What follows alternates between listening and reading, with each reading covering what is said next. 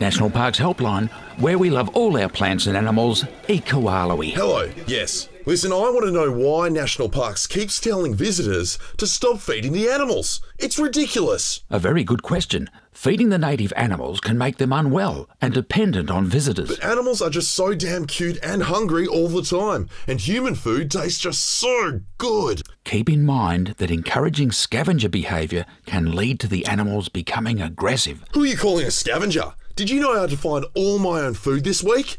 I'm trying to bulk up, you know. Wait, is that you, Wombo? No. Yes. I mean, maybe. Thank you. Bye.